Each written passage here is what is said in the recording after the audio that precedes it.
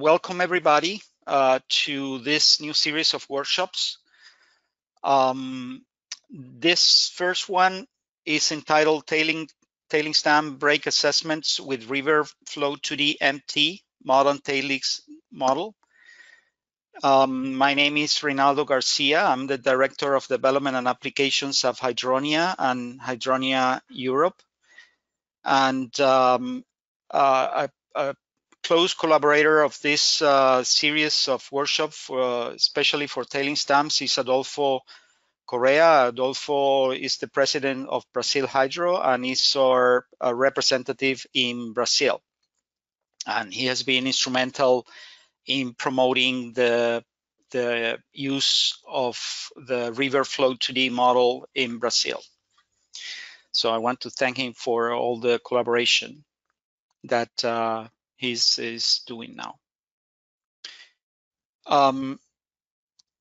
So this is the agenda that we are going to be following today. We are going to split the workshop in 3 parts. Each part is approximately 45 minutes to an hour.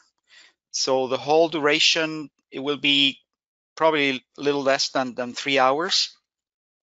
And there will be a break in between each part. So we'll do the first one. Is an overview. We're going to make an introduction about the problematic of tailing dams and tailings dam accidents. We'll do a general overview of the RiverFlow2D MT model. We'll go over very briefly of the type of equations that we solve, the range of applications, and a first look at the model validation.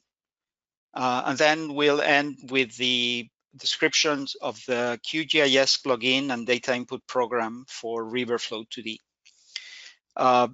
After each of the parts, we'll have a question and answer period. However, you don't need to wait until the end of the presentation to make your questions. There is in the question panel a question tab, and in that you can write your questions. And when you write your questions, I will read at the end of each part, and then we'll be able to answer them at all of that time. Okay, so let me see here.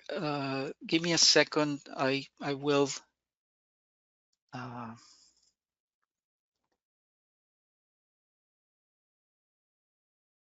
Okay. Okay.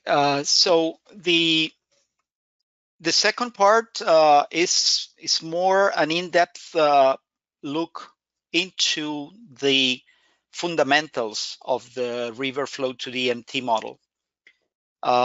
We are going to look at the model equations in depth, the initial conditions and boundary conditions necessary to run the model, assumptions and limitations that of the equations and the model formulations that we use. Also, we are going to be looking at the data parameters that are required and what are the range of the parameters, the type of parameters, when do they need to be used, when not, and so forth. And then we'll have a second look at a model validation with some results of the model that I think you will find interesting. The last part is an application, and we'll go over the steps necessary to implement the model, workflow, initial conditions, initial water surface elevation, initial state, inflow boundary conditions, inflow tributaries with clear water, and also comparison of the model results with observations. And at the end, we'll have another question and answer period. So, so feel free to ask your questions as we go over the different parts. And in the breaks, probably the breaks will be around 15 minutes. I will tell you, depending on how long we take each of the parts, I will tell you how long we'll take, we will break. But that will give us time to rest in between the parts. Okay, first things first. I want to acknowledge a number of people without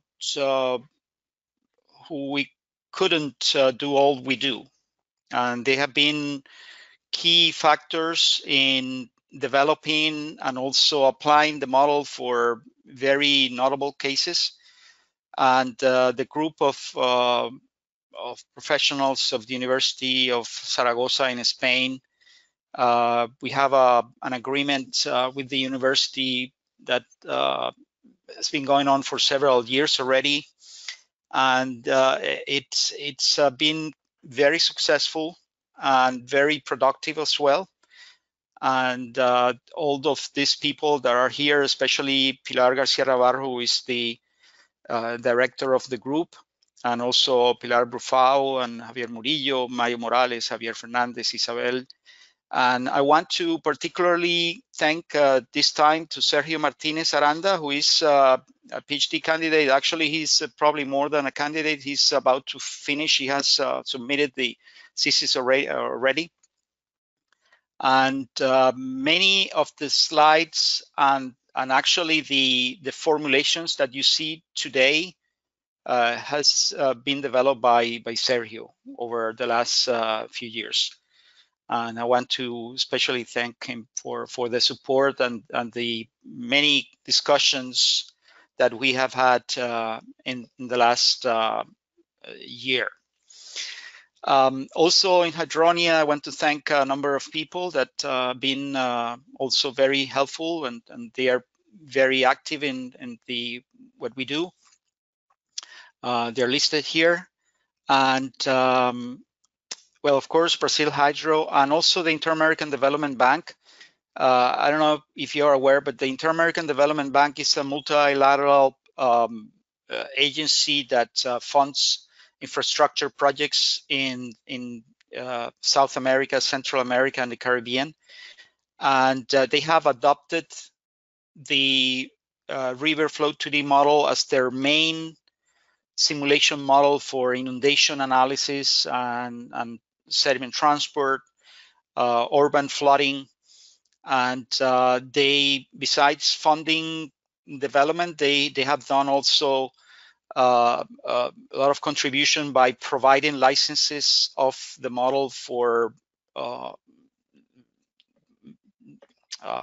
would say for all the projects that they are doing in the region. And they have provided these advanced tools to people that couldn't afford it in the past. And of course, I need to thank our many clients and users worldwide.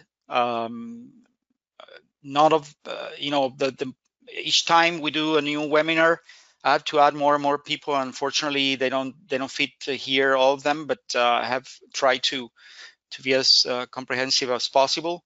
But I want to thank them really very much, because they have contributed quite a lot in the expansion and development, and you know, the increase in the capabilities of the model, because many of the things that we do is to satisfy many of the requests that are made by practitioners.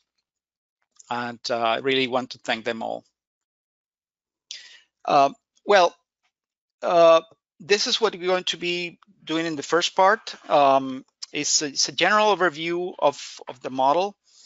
But the main purpose of this workshop is, it was actually decided to answer many questions of our users.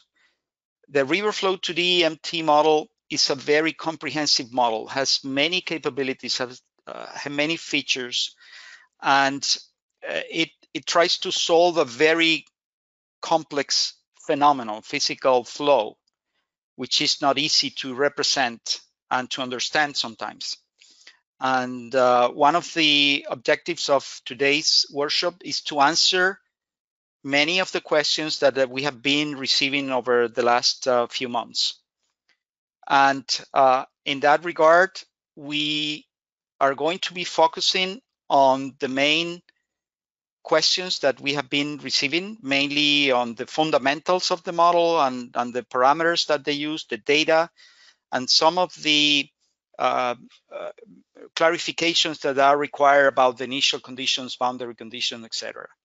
So the first part is a general review, but once we get into the fundamentals, we'll get into the actual focus of the workshop.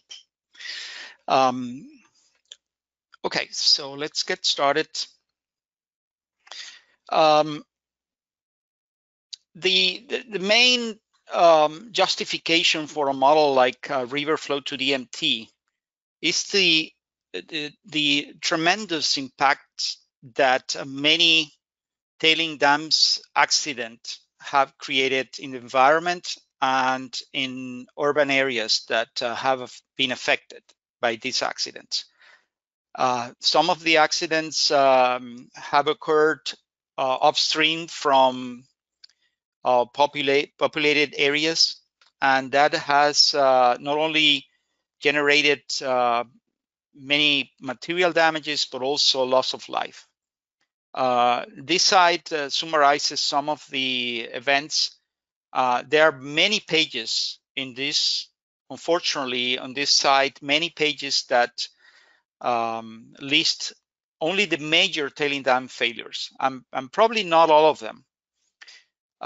In many of them, it's very interesting because they list the release volume, and you've seen some of them, events that have millions of cubic meters, so there are considerable amounts of material that gets mobilized. But what is more dramatic is the impacts that they generate. So you have loss of life and also material losses that are in the billions of dollars in many cases. So the main idea behind providing to anybody working on tailings dam a tool like RiverFlow2D MT is to be able to have a tool that can support projects and studies that eventually can mitigate this type of events. So that's the general idea behind the tool. To be more specific, the purpose of the RiverFlow2D MT model is first to assess tailings runout distances and area of inundation. So we want to be able to predict, if we can, what can happen when a tailings dam occur.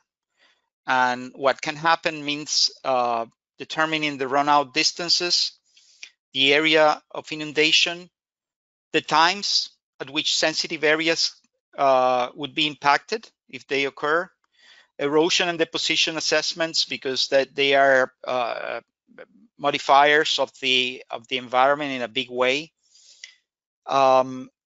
We need to be able to consider multiple inflows and initial deposit with variable properties, because that's the nature of the deposits, of the tailings deposit. Determine the depth and velocities of the tailings once they move and when they stop, if they do. Evaluate how these areas are affected as a function of time, so not only as a static way. And very importantly, to be able to determine the volume that could be mobilized from an event. So that's a big unknown in many tailing dam potential accidents. So in general, the idea is to provide a tool that would support tailing dam break risk assessments and mitigation.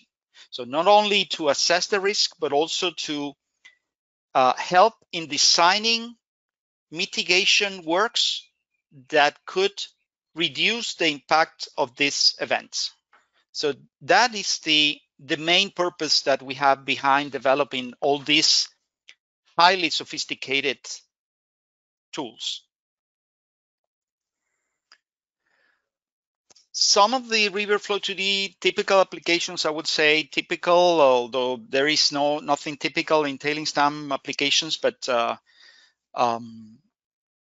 they involve common tailings dam breaks of relatively simple type, tailing mixing with clear water tributaries. So sometimes the tailings can affect the river or can affect the reservoir, and we want to ensure that we can represent that the mixing or the interaction of the tailings with the tributaries. So they involve not only physical modification to the tributaries or the rivers or the reservoirs, but also environmental impact, because many of the tailings contain contaminants that can affect the water quality of these water bodies.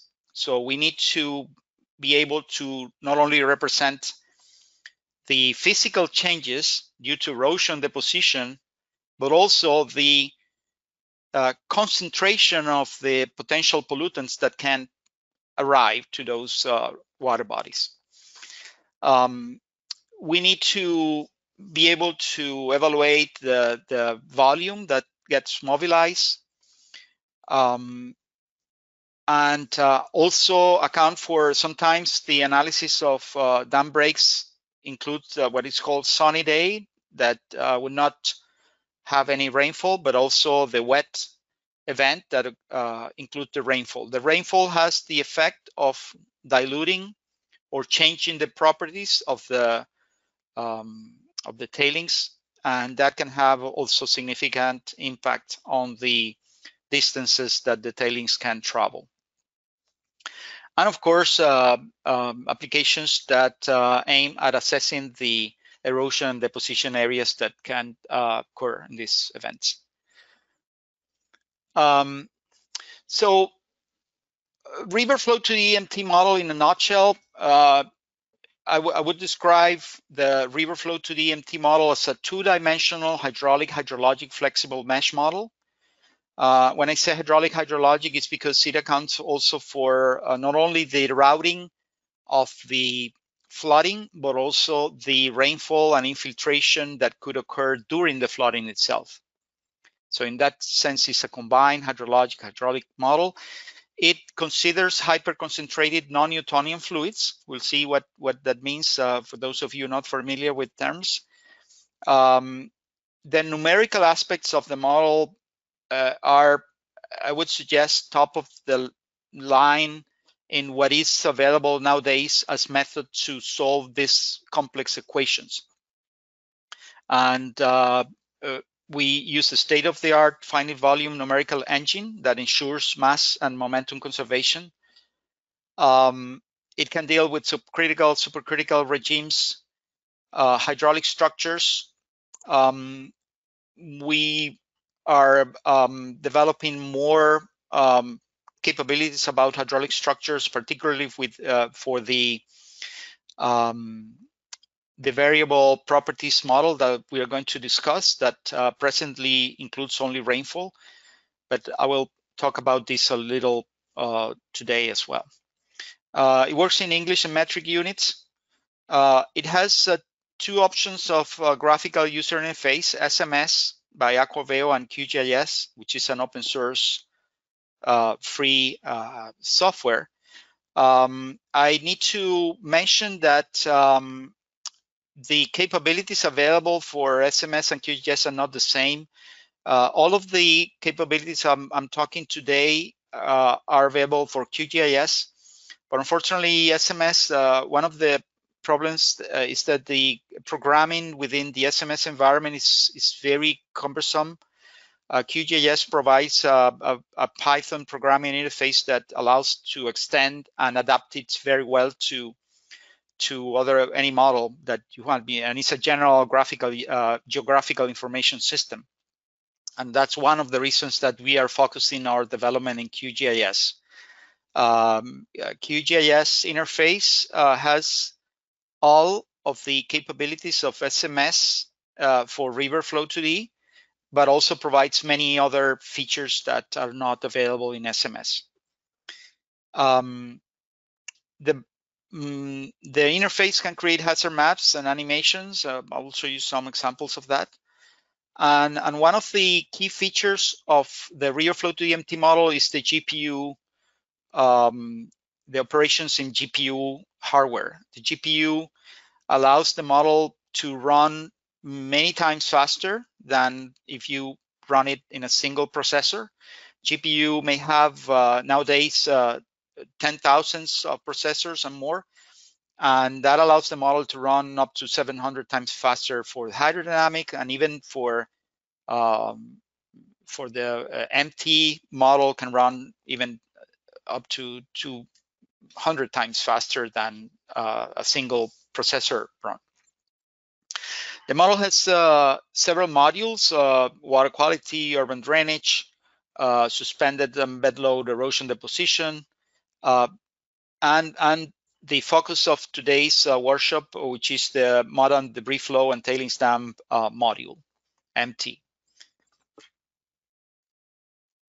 The main characteristics of the model is that it uses a flexible mesh that has a triangle as its general computational unit. So the triangle is where the action of the model is going on.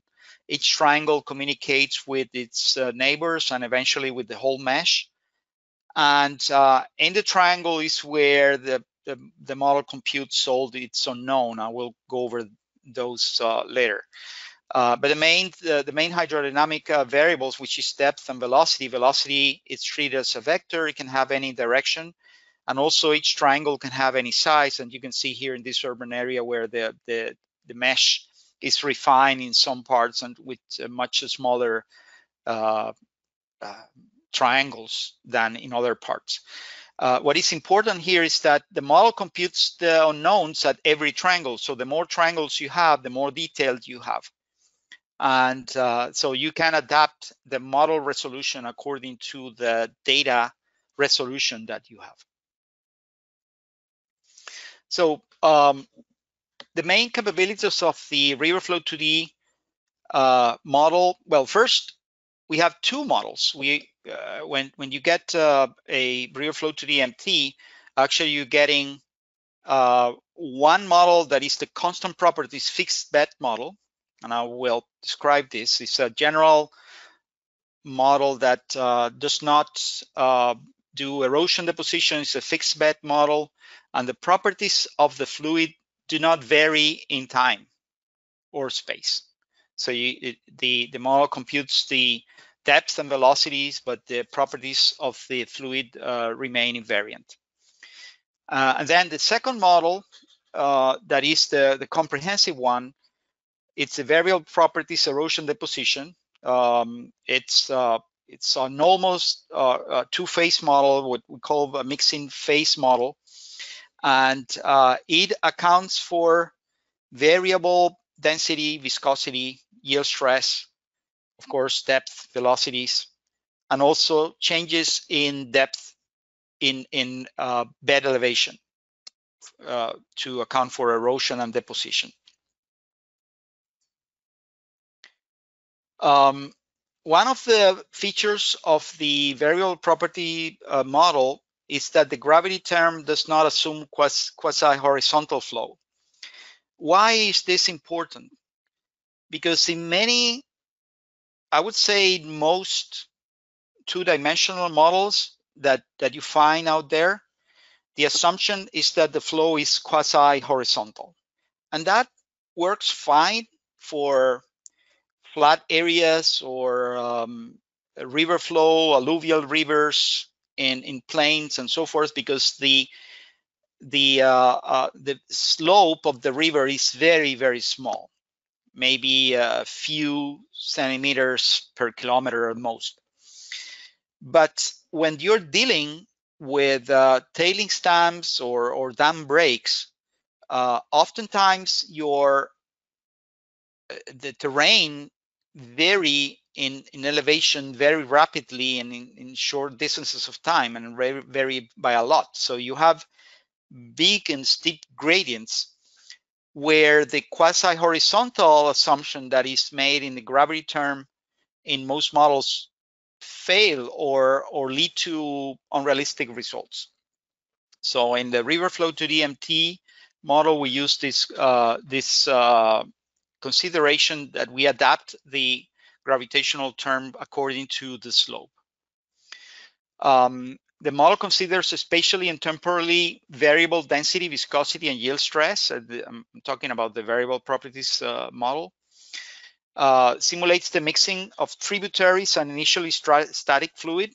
So for instance, you can model the flow coming from a tailing break that gets into a reservoir filled with water, and it will model the mixing and eventually spill of that break of that second reservoir.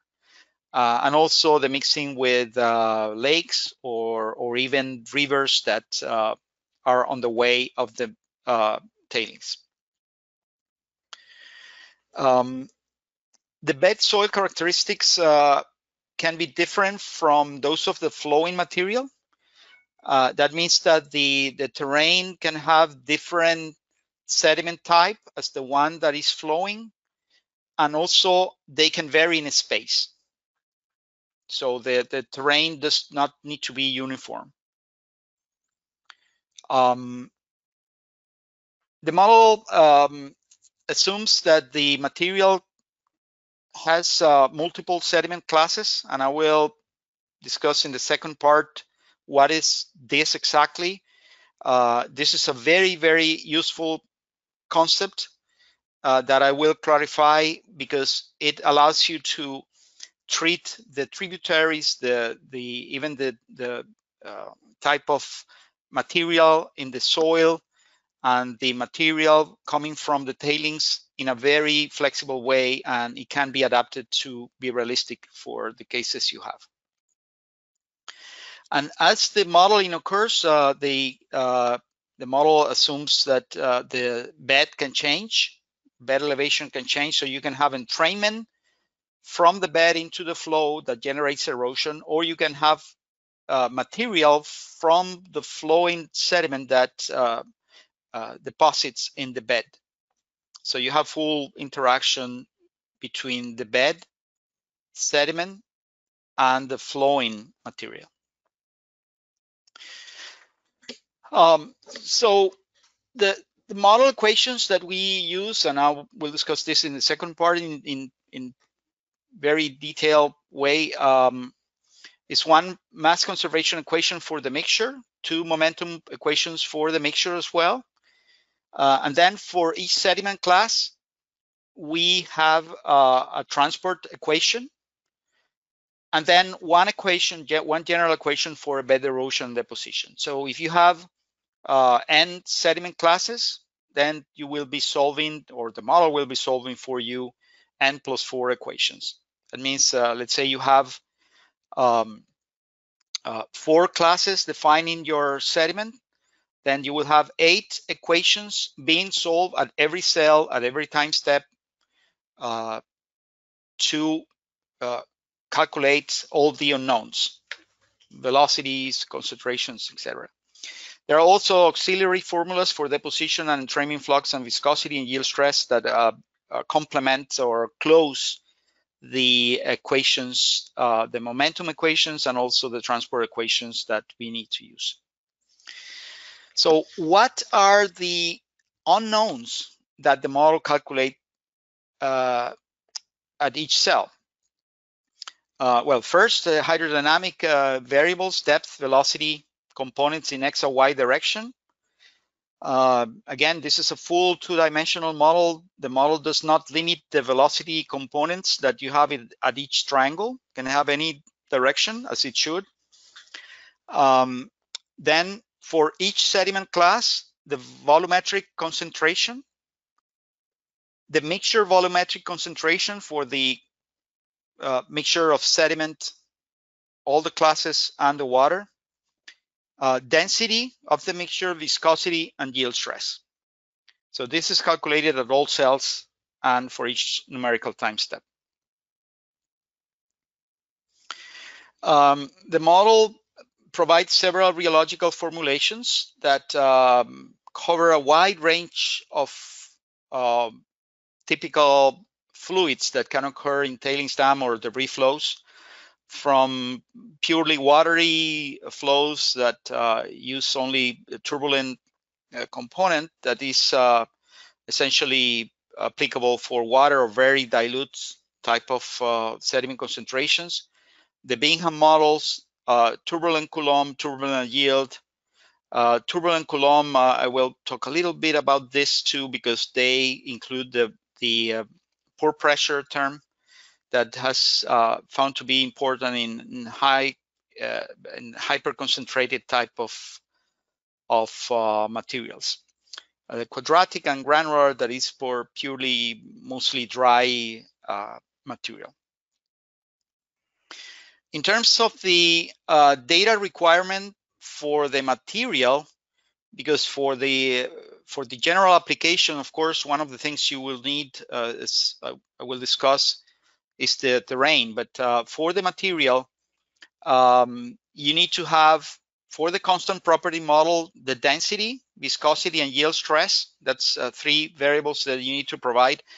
They vary a little with the flow resistant relation that you select. You have the selection drop down bottom here.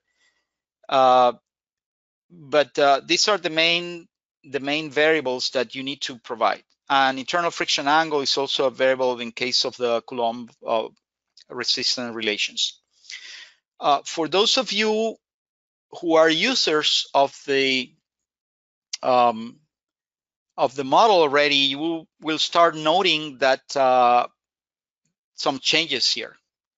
So we have introduced some, I think, changes that will be welcome by our existing users, because they tend to clarify the meaning of several of the parameters, and also the use of the parameters depending on the model, if it's constant properties model and variable properties. I will go over this later as well. But I think these changes are very important, because in previous versions they probably were a little organized in a way that was clear for those who were very familiar with the model, but those of you who were starting to use the model were not so comfortable with the terms and the organization of the data. And we have improved that quite a lot, I think.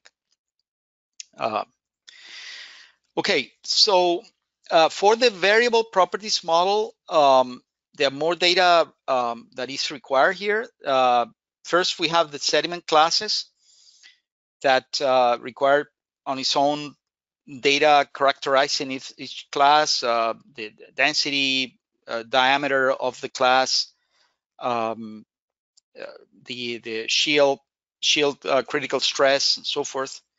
And this data, class diameter, bed porosity, critical stress, material fraction of the bed, of the class in the bed, the viscosity constant, the yield stress constant, is all data that is related to the flow resistance relation. So it changes with the flow resistance relation that you select. Now, in the older organization, this is the older tab for the modern tailings flow. We had a kind of little confused mixture of the constant and variable model, and we have changed that. But in any case, we still have the way to select several formulations to represent how the viscosity and yield stress is computed as a function of the flow concentration or the class concentration. So that's still in the model in variable. Okay, so as model validation, the first look at the model validation, I wanted to briefly tell you about how we go about validating the model. The validation occurs on different stages. Validation starts with comparison with analytical solutions of the basic equations in a simplified way, because of course the analytical solutions are very limited, and I need to simplify the model to the equations to make it linear, but just they help in checking the code for several errors.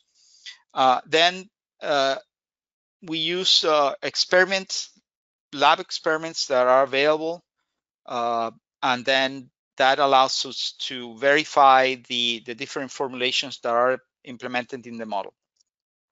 Then we go to the real cases. So there are several steps that are done and are always published in high impact journals, as you can see some of the publications that have been published in the past. And there are some recent publications, mainly derived from the work of Sergio Martinez, as I mentioned before. These are very, very important papers that you may want to consult, because they include not only the validation, but also the fundamentals of the model in quite a detailed way. Now, the validation that I want to present in this first part is the one that we did with the USGS large-scale experimental data. USGS has a long canal that is used for almost real-scale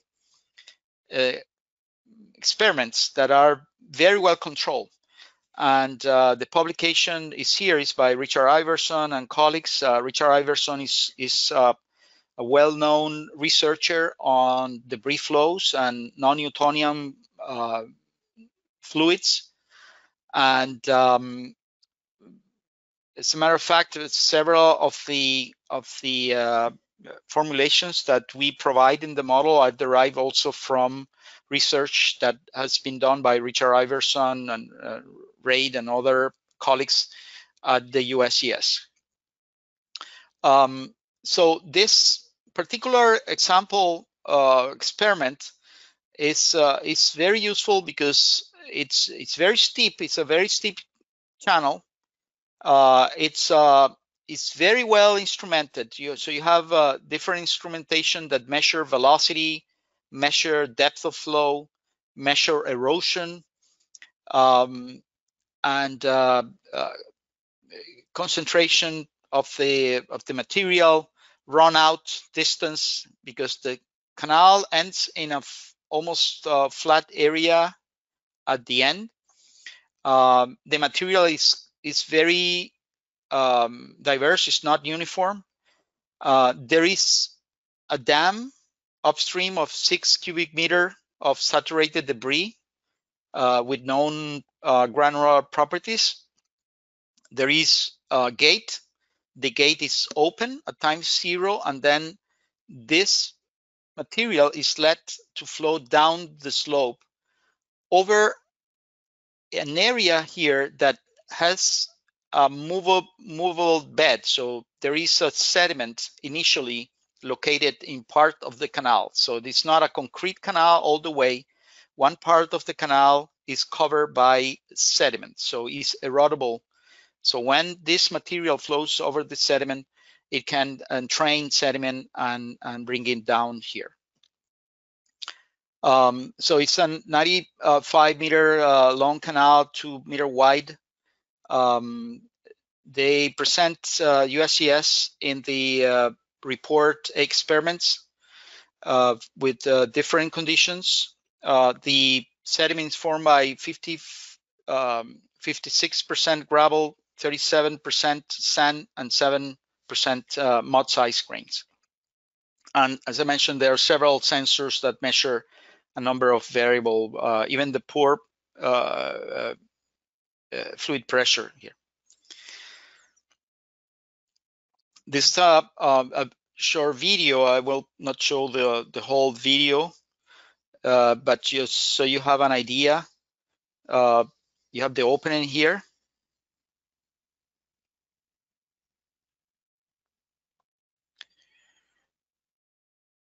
So it's very useful because it tells the story of the where the fluid ends. This is in the dam.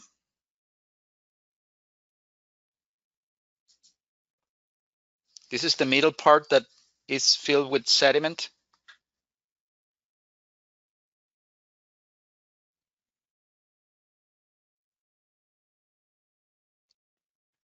This is a zoom in one part.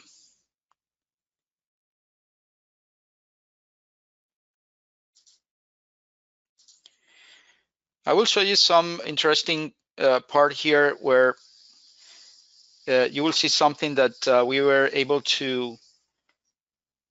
You see these roll waves?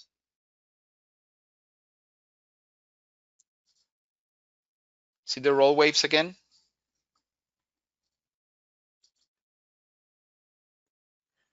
Okay. Just remember those.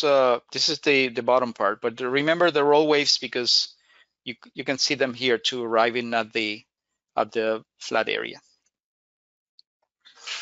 Okay, so so what we did was to implement this in the RiverFlow2D MT model.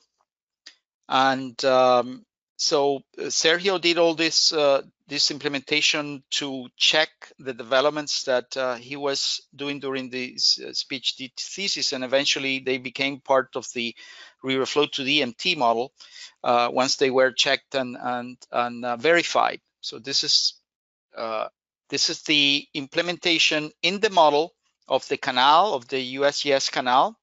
And what you see here is the volume concentration graphs.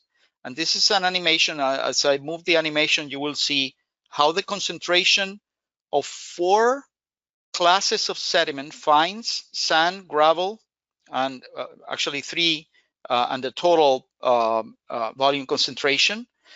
And you will see here the density of the mixture, and this is the elevation. So initially we have, this is the inflow upstream, and this is where the material will end at the end of the simulation. And you will see at the move, this is the erodible bed part.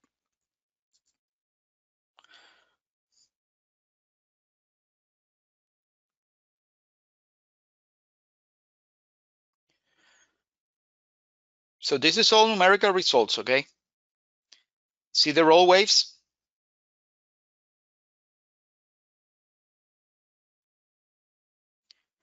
And this is how the, if I restart this, this is how the concentration of each class change in time. So you see how the different classes concentrate mostly at the beginning of the coarser material.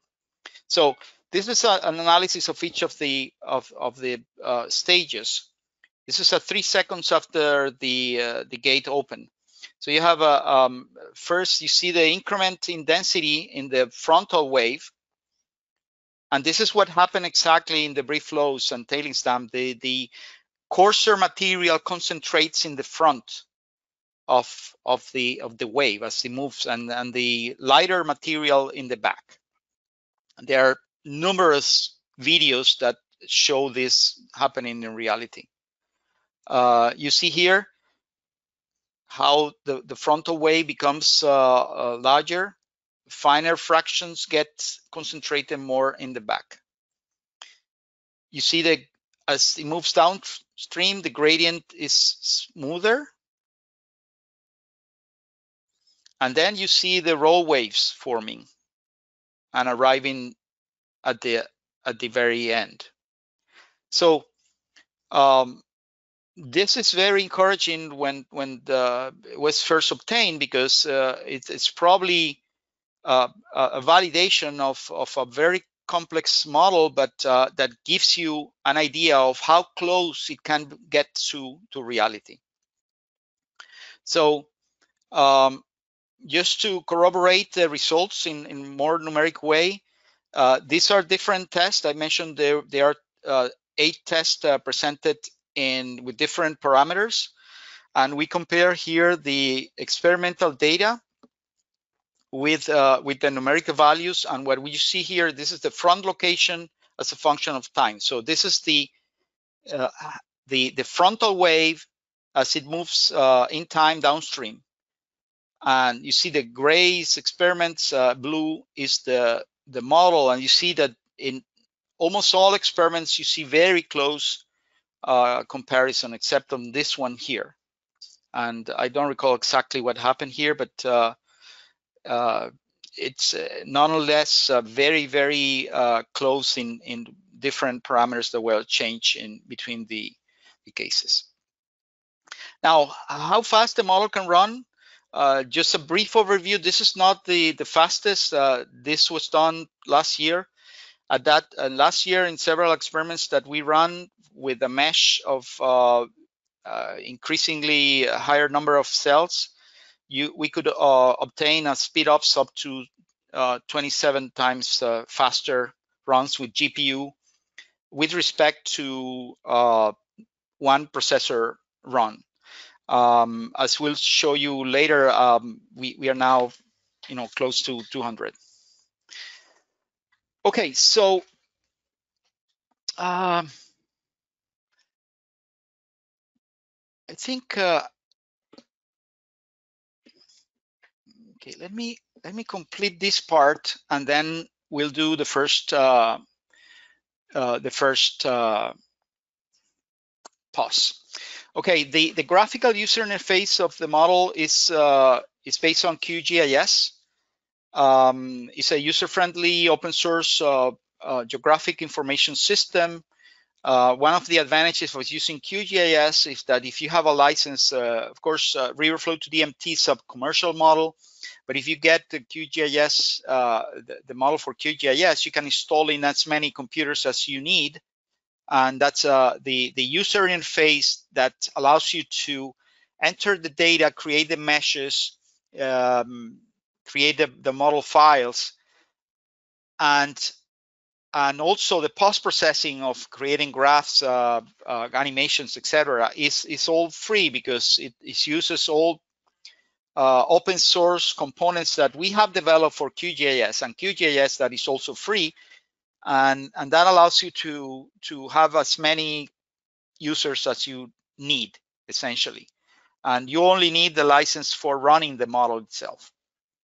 So that's a big advantage. And besides all the advantages of using QGIS that provides functionality of a full GIS software. So the model, the plugin is based on icons that has different functions to generate the mesh, export the data, do graphics, animations, cross sections, and tools. When you create a model, you normally first import a digital elevation model, as you see here. You have many layers that are in the RiverFlow2D plugin for hydraulic structures, rainfall, infiltration, rating tables, bed fractions. I will go over some of this because some of these are related to the MT model, like initial bed fractions, initial water surface elevation, and initial concentrations. You have all the tools to generate the mesh, refine the mesh, enter the boundary conditions, and the boundary conditions for inflow and outflow. And then we have the data input program, and the data input program is where you work the non-spatial data. And the non-spatial data means simulation time, output interval, data related to the fluid, hydraulic structures that you may or may not have, the GPU computation if you use GPU or you use CPU, the type of card that you use, that you have available, the outputs, options, and so forth. So when the model runs, it reports on a number of parameters. This is a run of the MT model that you see not only the volume discharge inflow and outflow, but also the mass inflow and outflow, the mass including the sediment and or the material, and some other information that you get as the model is running. Now, in terms of the map creation, we have a wide variety of maps that you can create automatically. You have results versus map, that you have all these velocity field, velocity magnitude, water surface elevation, depth, accumulated rainfall, infiltration, many more. You have the maximum result maps that allows you to show maximum velocity, magnitude, depth. I'm missing here for the, in the case of the MT model, you also have maximum erosion, maximum deposition, and other maps that represents the bed profile. Time to depth, we recently, besides the standard time to 1 feet or 30 centimeters, 2 feet or 60 centimeters, and so forth, we added the frontal wave arrival time with variable variable depth. So you can change and add a variable depth to determine the frontal wave arrival time map. You can also explore hazard mapping. So you can generate hazard maps based on criteria from different countries, US, BR that is available in the United States, Switzerland, Austrian, Australia, UK. And then you can also graph concentration and properties for, say, volumetric concentration, the total concentration of the mixture, density, viscosity, and yield stress. And then you can create animations. The animations can be created for virtually all the variables. In the case of the MT, for the concentration, density, viscosity, or yield stress. And that allows you to look at different variables. These are depth, and you see here how the depths vary in time. But you can graph, for instance, how the bed change in time, and how if you have erosion areas or deposition areas as well. The cross-section output is very useful as well. You can create any cross-section and then see in the cross-section the velocities, but you can animate the cross-sections as well. So you can see how the cross-section varies in time. And also you can see the numeric values. You have all the variables for along the cross-section or profile, bed elevation, depth, water surface elevation, velocity, fruit number, and then for the mod as well, concentrations, and you have all the variables available for the cross-section or profile. Okay, very well. So we are done with part number 1. Okay, welcome back, everybody. We're here again to continue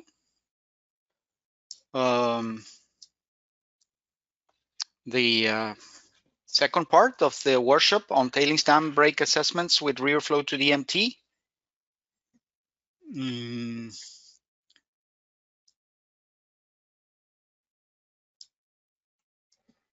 Okay, so let's get started in this second part. Before starting with the part 2 fundamentals, I wanted to comment a little bit on the questions before Murilo made. Murilo asked me about the SMS GUI and the differences. I mentioned the initial conditions, but I forgot to mention that the graphical output, it's also limited in SMS. In QGIS, you can make graphical output of each concentration for each class, for the viscosity, density, yield stress, and you can make maps and animations and cross sections for all of these variables. That is not available, unfortunately, on SMS.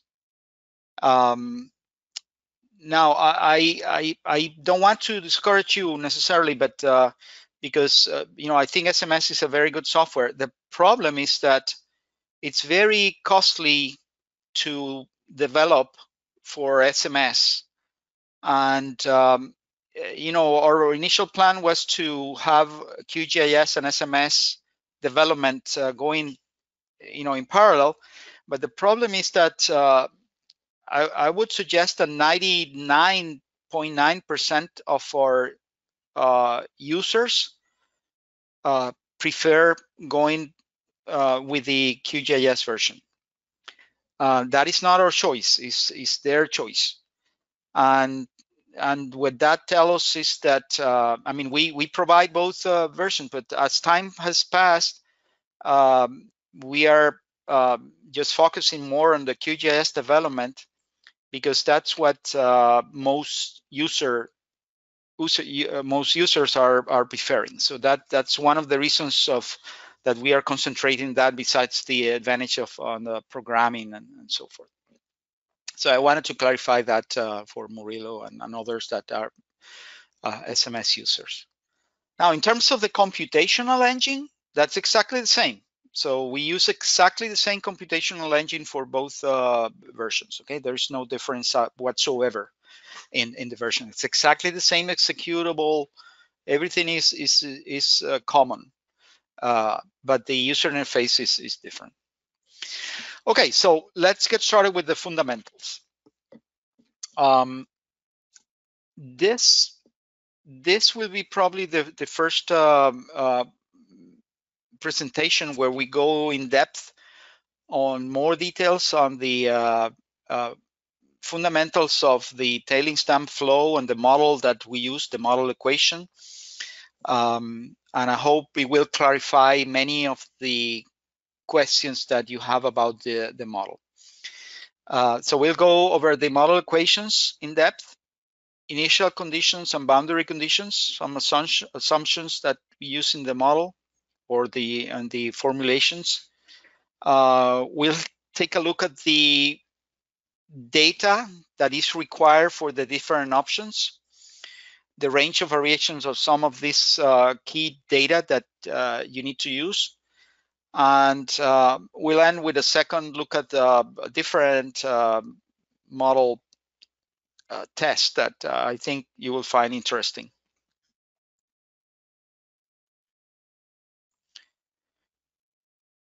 Okay, so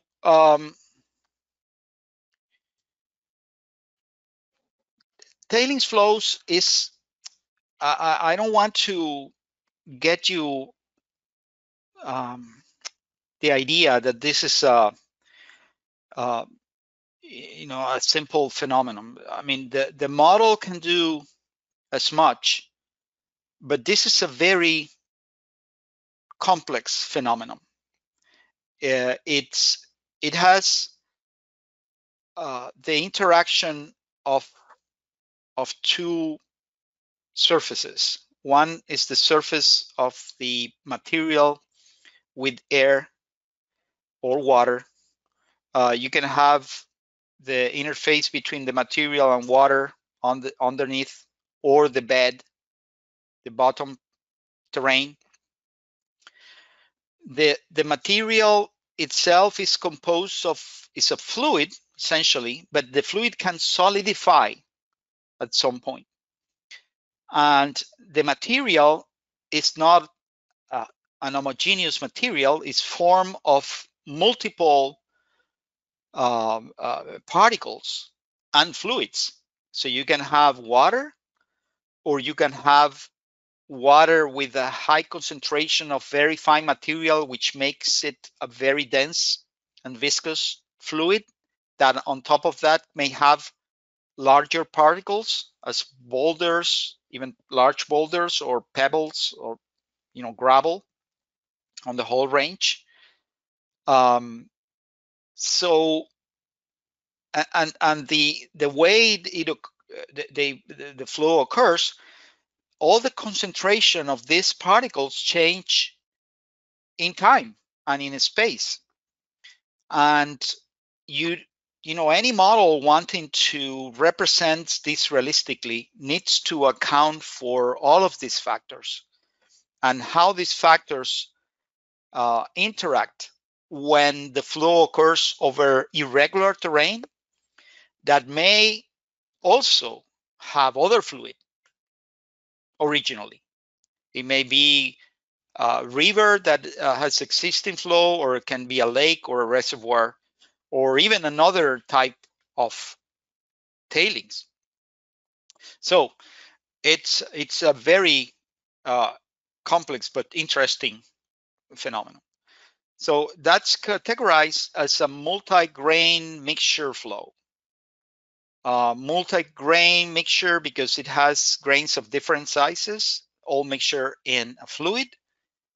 It occur over normally steep slopes because the dams are normally located in valleys or in areas where you have very steep terrain.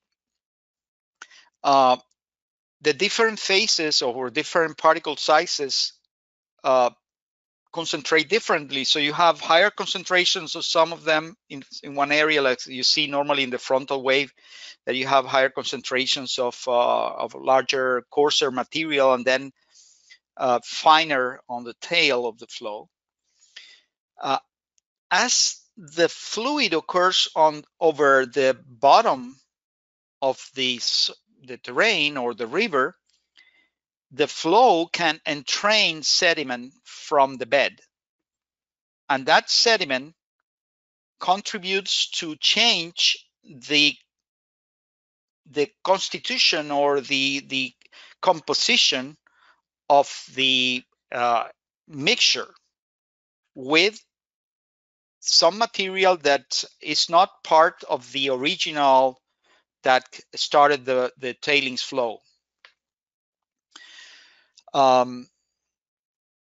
So all of these parameters change not only in time but also in space. And the conjunction of or interaction of these variables create a flow that is categorized as non-Newtonian flow, or non-Newtonian rheological behavior, if you want to say in that way. Now, what is non-Newtonian rheological behavior? If you are dealing with a simple liquid as water, it's called, water is a Newtonian fluid, as many fluids, most fluids are Newtonian. What that means is that you have a simple and linear relationship between the shear rate and the shear stress. And as you know, the slope of this line here is the viscosity of the fluid. So if this is a linear relationship between shear rate and shear stress, then the fluid viscosity is constant regardless of the shear rate. Now, shear rate in practical terms is the effect that the difference in velocities that occur within the fluid, if you want to see it in a simple way. So the larger the differences of velocity, the larger their shear rate. So if you have a rapid flow of a fluid that is flowing over a solid surface, there will be a gradient, vertical gradient of the velocity that has a higher shear rate. But what it means in a Newtonian fluid is that shear rate relationship with shear stress is constant. And so the viscosity is constant. And also, as the shear rate approaches zero, when the fluid is almost in static conditions, the shear stress is also zero. Now, in non-Newtonian fluids, you have a very different and peculiar behavior. In many of the non-Newtonian fluids, you have what is called a yield stress. That means that in order to put the fluid in movement, you need to apply a certain stress or force that translates into a stress that is called the yield stress. Because if the stress applied on the fluid is smaller than this yield stress, the fluid will not move at all.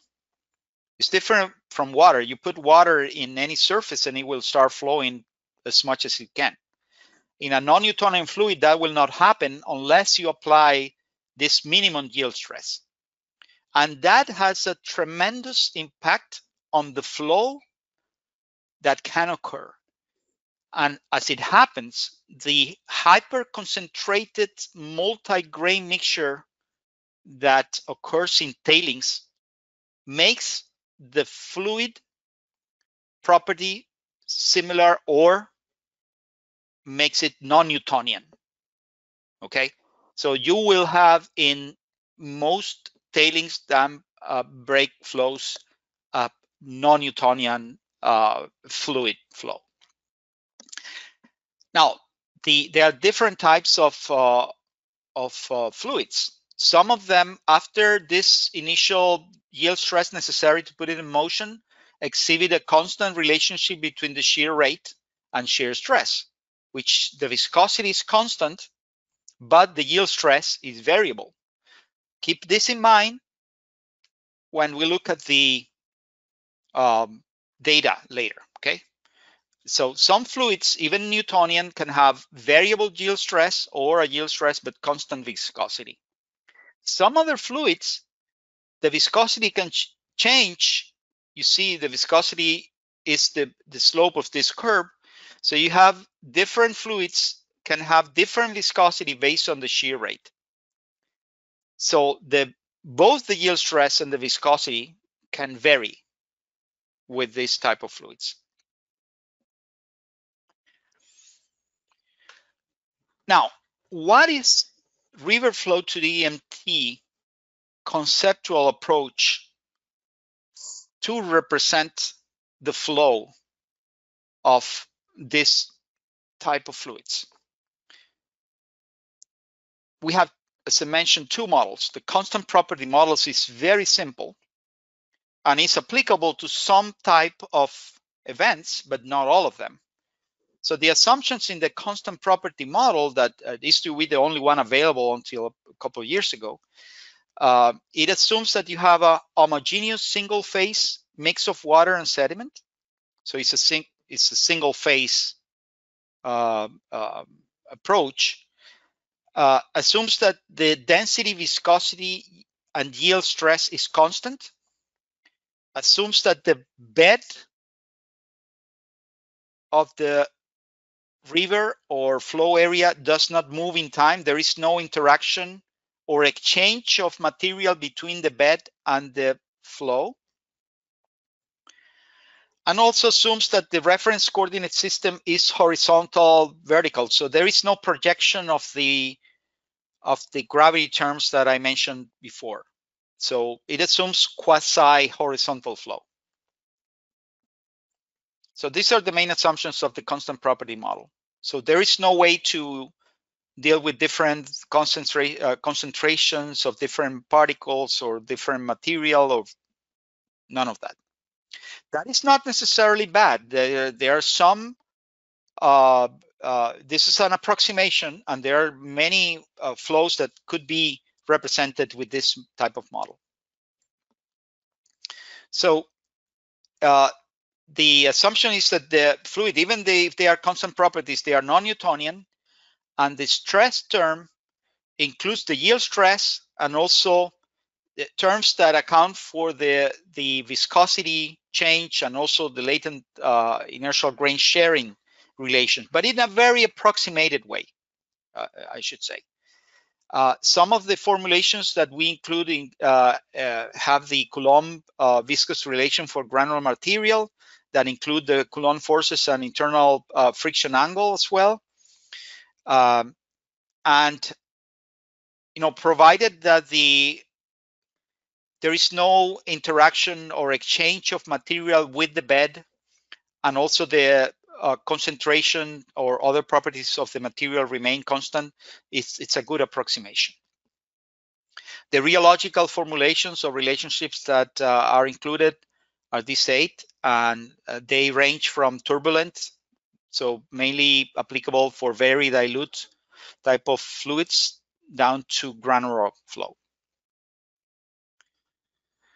Now, in the data input program, the data necessary to use the constant property model is very simple. You only need, depending on the formulation, you select the formulation here. First, you select the constant property model, and this is new.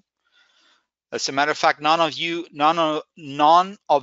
users have this yet until later today, where we are going to release the version that includes these changes. Okay, so I'm announcing that now. Okay, this is the new version of the model. It will be 750 and includes a new revamped modern tailings flow. I mean, the actual data is the same, but it's, I think, much more clearer than before. So for the constant property model, you select the flow resistant relation. You select, if applicable, the turbulent Coulomb requires an internal friction angle. You saw it here, this one here. Some other formulations do not require it. And then you need to provide the viscosity in either, depending on the units you're working, this is for metric, is Pascal seconds, and the yield stress in pascals. Okay, so you need, it's a constant. However, if you, and the density, okay, so density, yield stress, and viscosity, and in depending on the formulation you select. This concentration here is only used to this volumetric concentration to evaluate the constant viscosity and yield stress using the formulas that are provided here in these drop-down menus. This is the only purpose for this CV, and to calculate the density as well. Okay, so there is no other use for this CV other than to be used in these formulas that are provided in these drop-down lists to select the viscosity. If you have your own estimate of the viscosity, you don't need to enter anything here. You just enter the viscosity, you select a user, define viscosity value, or the yield stress, the same thing. So these two values plus density are required. So it's very simple. Also, I need to mention that this model, the constant property model, does not react or interact with rainfall. So the rainfall will not change the properties of the fluid, okay, or any tributary. If you have a tributary, or if you have an internal condition in your model with the constant property model, the assumption is that the properties of that material are the same as the properties that you put here. So everything will have viscosity, in this case 7.57, or yield stress 0.38, and density 2247.5. The tributaries, the internal initial conditions, everything. Okay. Now, the variable properties model is very different. It's much more realistic. It's but at the same time, it requires better understanding of the physics of the flow, even to the practitioner. So our purpose in this workshop is to provide you with the guidelines as a practitioner. So I'm not interested in getting into the details, theoretical details of the formulations. That is provided in the references and the publications that I can reference to. But the purpose is to give you the guidelines so that you understand the basics, so that you can apply better the model. That is the idea. Okay, so what are the main features of the variable properties model? Well, first, water and solid material mass are accounted for separately. So the model considers the water separately from the solid material. They are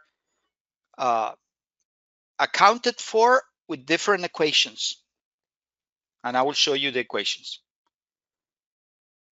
The mixture of the materials can be non-Newtonian, so they can exhibit the same behavior as I showed before.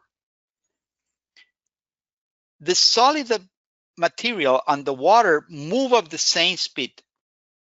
So this is an assumption of quasi 2D, quasi two-phase models, or what is called the mixed phase or mixed phase model. There are different terms for that, but what this means that I think it's almost two-phase model, because the phases are considered separately. But the assumption is that the solid material travel at the same speed as the liquid phase. Solid and liquid phase travel at the same speed. Okay, that's the assumption in the model. But their relative concentration can be completely different. Next feature, the bottom material can vary in size and is distributed in a space, but remain variant in time. So you can have different sizes or grain size distribution in different areas of the bed, but they will not change in time. Okay,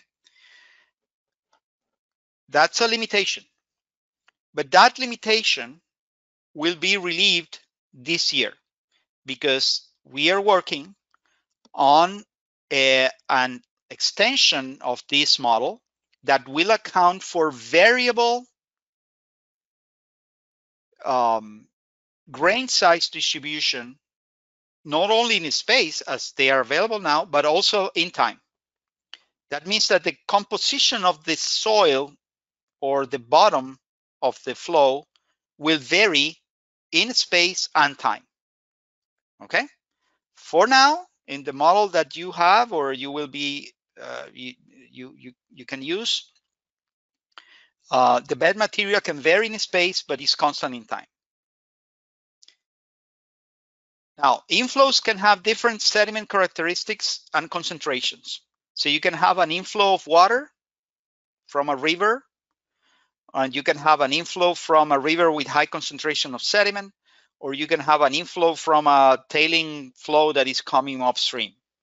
They can have all different sediment concentrations, sediment flow rates, and they can vary in time also. Fluid within the mesh can have different solid concentrations and properties, both initially and in time. Fluid properties can vary in space and time. So concentrations will vary in space and time, and will affect density, viscosity, and yield stress in space and time. So that it's in the present model. The bed or the bottom can erode and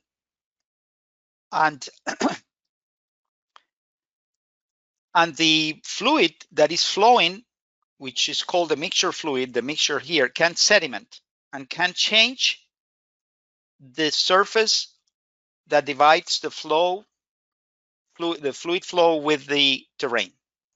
So you can have erosion and sedimentation. The gravity terms consider the bottom slope. I was mentioning this morning that it's not it's projected, and it accounts for the gradients in the bed. And this is very important because it can have a significant impact on the results sometimes. This is very rare. You will find this in a model that even well-known models will not have this feature. A non-erodible layer can exist below the erodible bottom. So you can limit the erosion by representing areas that block, can be rock, or it can be a surface that is paved, that limits the amount of erosion you can have. And this amount of erosion can be as small as 0. So you can have a paved surface, so the flow can occur over a paved surface. As Philip was asking this earlier, this will limit the erosion. It will limit the erosion everywhere if you want, or in some particular areas as well. And last but not least, the rainfall can be considered. So you can include rainfall in your simulation. The rainfall assumes the rain is water, as is normally the case, and the water will mix with the fluid flowing and represents the dilution or change in properties or change in concentration of the fluid. So these are the main features of the variable property model. Now,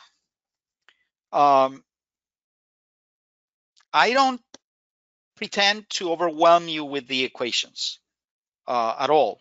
As I mentioned, my main purpose is to give you the key features you need here in order to understand how the model works and what you need to know to make you a better modeler for using the MT model. So there is one equation.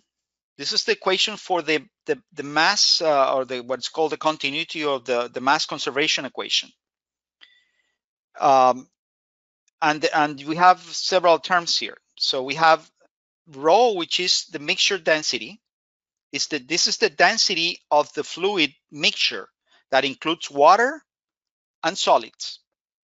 So that's the mixture of water and solids of different sizes. It's what we call mixture, and the density is rho.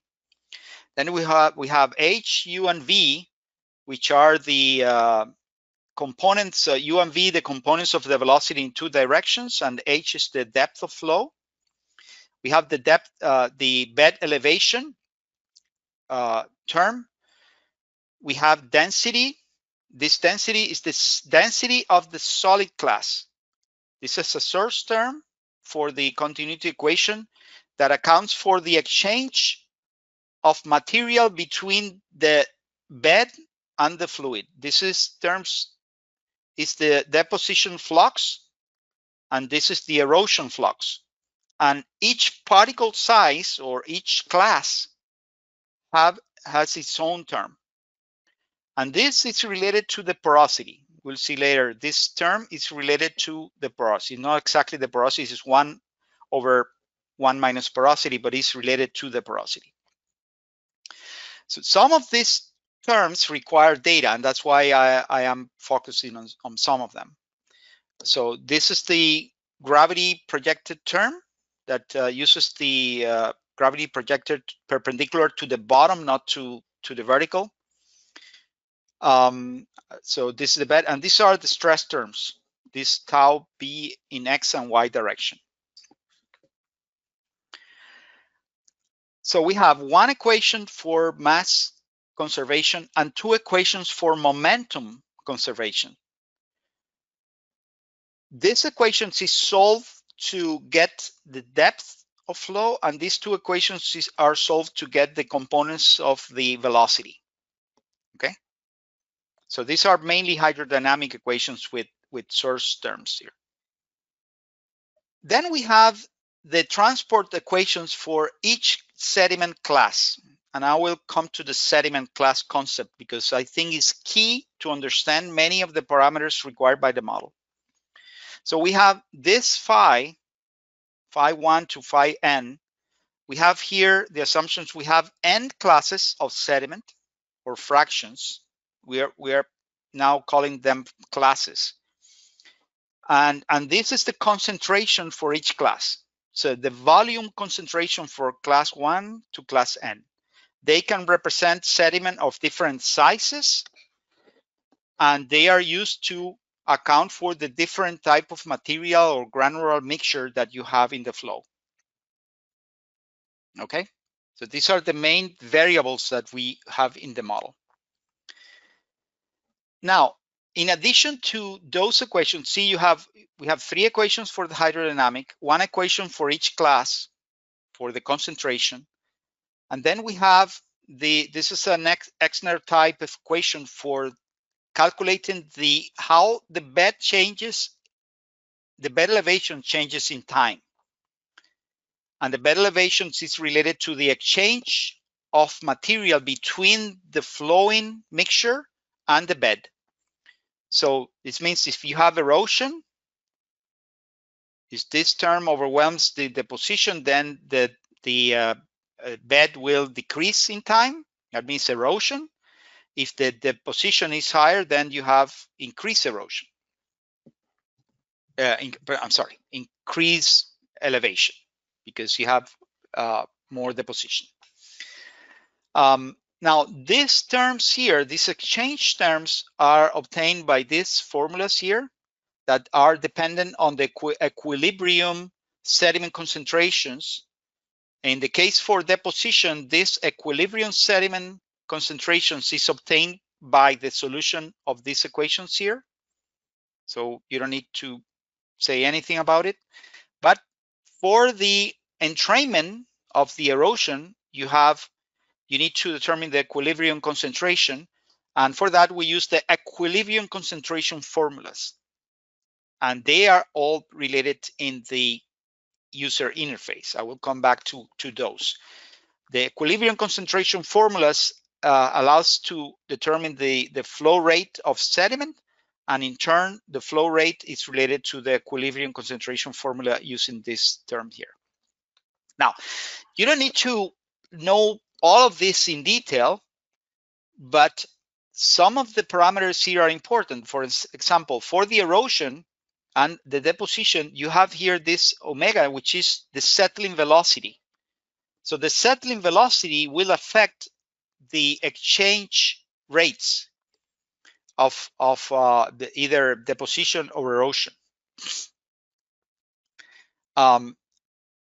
This F is actually the fraction of each class in the bed material.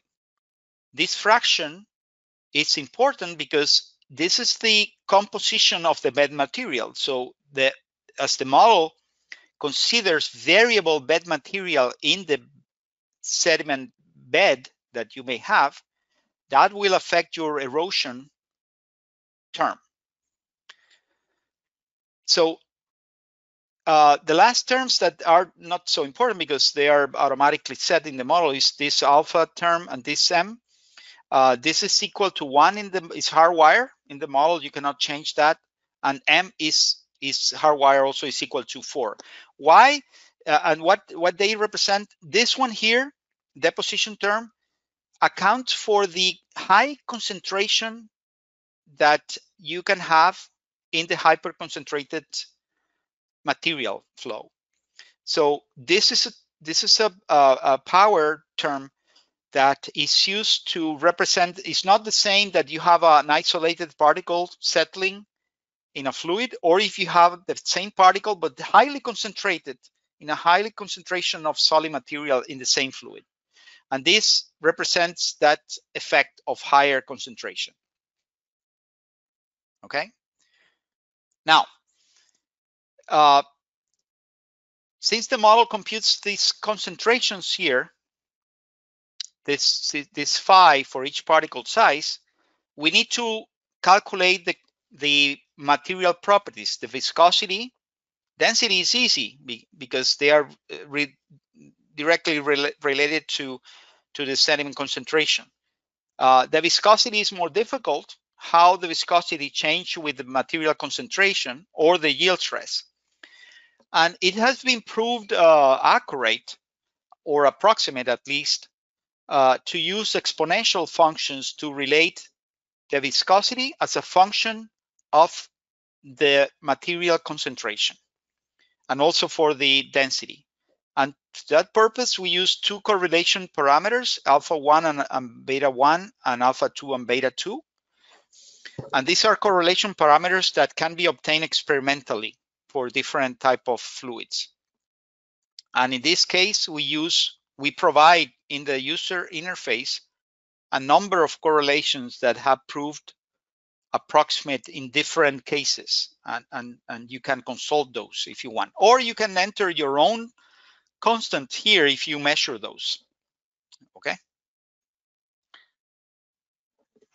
Now I want to talk a little bit about the sediment classes, which is a fundamental concept that we have in the model. And I say sediment classes now, but in the past we were talking about sediment fractions. And as you see here in the user interface, we have modified that, and we're now talking about sediment class and not sediment fraction. Now, bear in mind that the data that you are going to be providing in this new version is exactly the same. We are just clarifying the terms here. It's not any different from the model. The model hasn't changed. We are just changing the terms in order to clarify them for you. So, what are the sediment classes? If I could put it in a very simple way, imagine the sediment classes as a database of materials that you have for your model. So imagine that you have different materials. You have gravel, you have sand, you have pebbles, you have clay. All of these materials, each of these materials can be a class. So they are types of sediment or solid materials that you have in your particular application. The classes can belong or can participate in different areas of your model. They can be part of the soil or bottom of the river. They can belong to the tailings deposit. They can come from sediment transport in the tributaries coming into your area in different proportions or in different concentrations. Okay. So each class is identified by its properties, by its characteristic diameter, the density, and the critical stress or shield stress for incipient motion that it can have depending on the diameter. Okay, so these are the main characteristics that identify the classes. And they are entered in the table that you have in the model to enter as many classes as you need. Essentially, normally you have maybe 4 or 5 classes, and each class can have a density. This is the solid density, and we have clarified this here for each class. The initial volume concentration, if you have volume within the mesh initially, and it's not identified by a polygon. The fraction diameter that identifies or characterizes the class.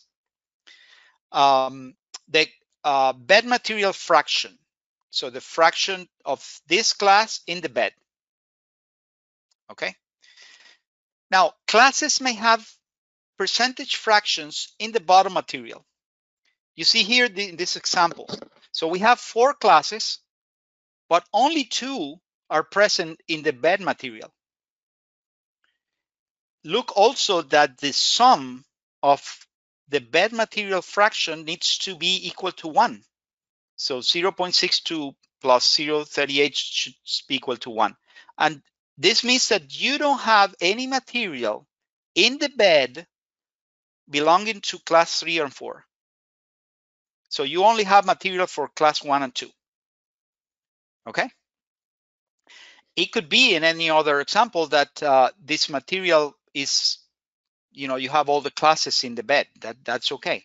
But in this particular case, you have only 2 classes in the bed. Now, you can also have different concentrations in the flowing mixture. So the initial, this is the initial, because obviously the concentrations will vary in the variable properties model. You have variable concentrations, but initially they can be present also in different proportions. So in this case, also you don't have a concentration of these 2 classes in the material that you have, unless you have a polygon that represents that. And I will come back to that. You can also have, in the inflow boundary conditions, different concentrations for each sediment class. Okay, so you don't have. Sorry, let me make a pause. I saw a message here. I want to make sure. No, hello. Yeah, no, I'm checking the audio because I click here on the microphone and I thought that it was not.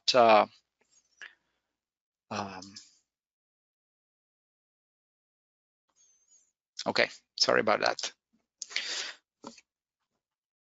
Okay, so we have here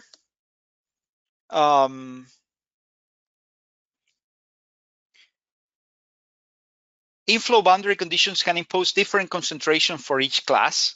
So you can have a tributary with different inflow materials. 0 concentration means that the class is not present in the inflow.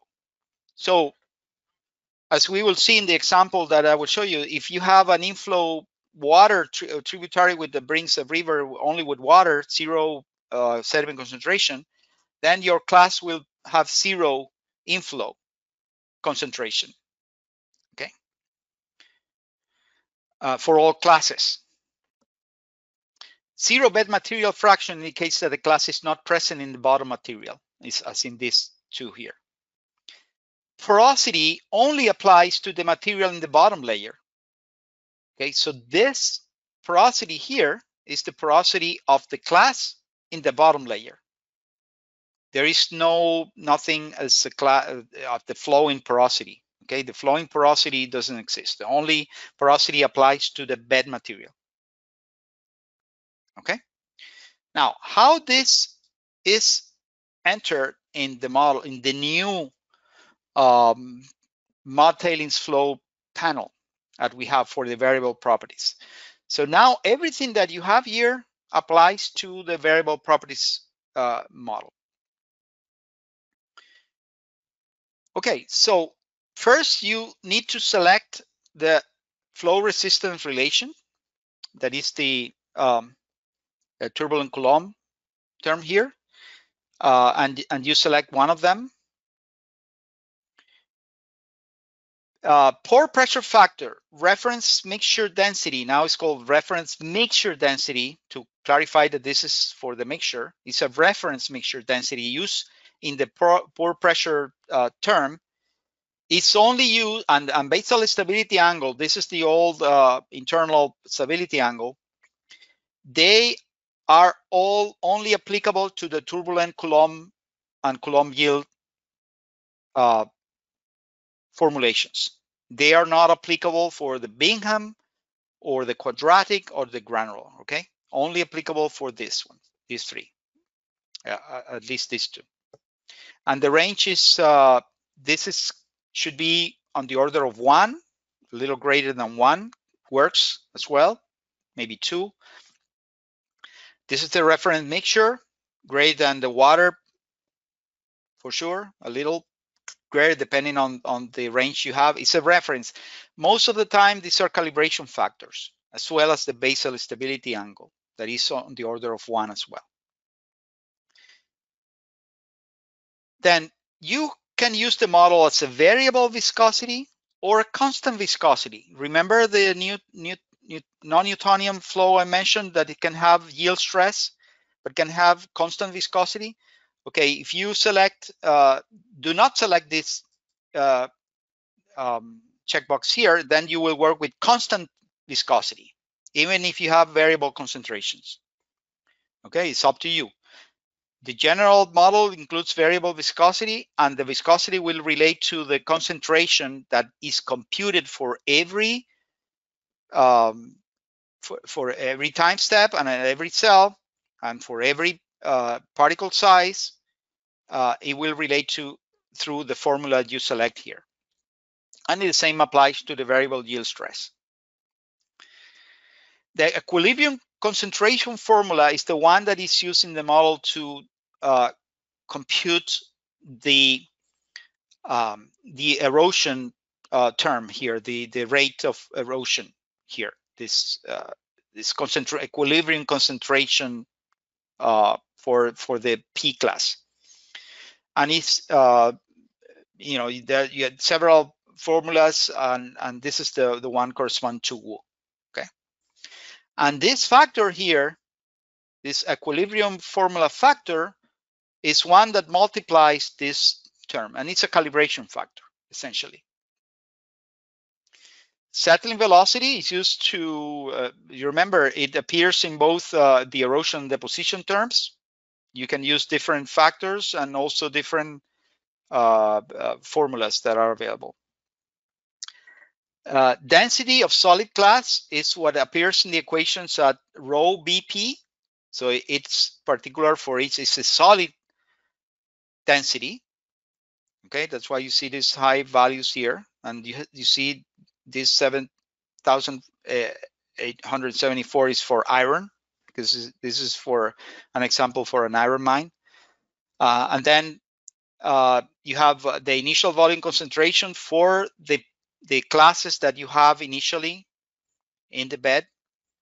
This is the equilibrium formula factor beta that appears in the Wu formula, and the bed material fraction that is only applicable for the classes in the bed.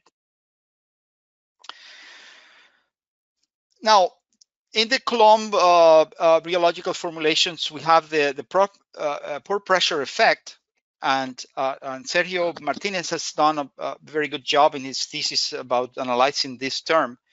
And the term affects the increased.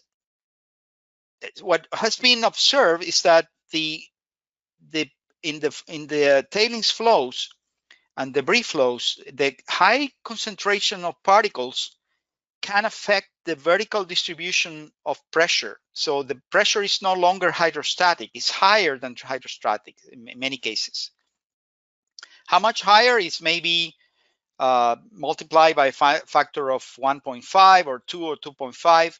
It depends. So you can have an increase in the pressure due to the interaction of the particles. So when the particles are expanding, or if you want to see it in that way, if they are separating in time, then you have a decrease in the pressure, and when they are contracting, so they are getting closer together, then you have an increase in pore pressure, and that pore pressure is the one that is computed by the term that is in the equations. Then we have the range of values for mud flow parameters. Then we can have the viscosity. The range can vary significantly. These are graphs obtained from these references here. I include data from different authors, but you see that the range of this is the variation of the dynamic viscosity as a function of volume concentration. You can see that they vary quite a lot as you change in volume concentrations. It is actually not realistic to have a flow with volume concentration greater than maybe 0.65 or maybe 0.7 at tops, that the fluid will become a solid essentially. So you should never use a volume concentration larger than the value like that if you're using a constant property model. And also the volume concentration affects the yield stress. And you see here that you can have yield stresses, measured yield stresses that exceed the 1000 pascals, which is a very high value.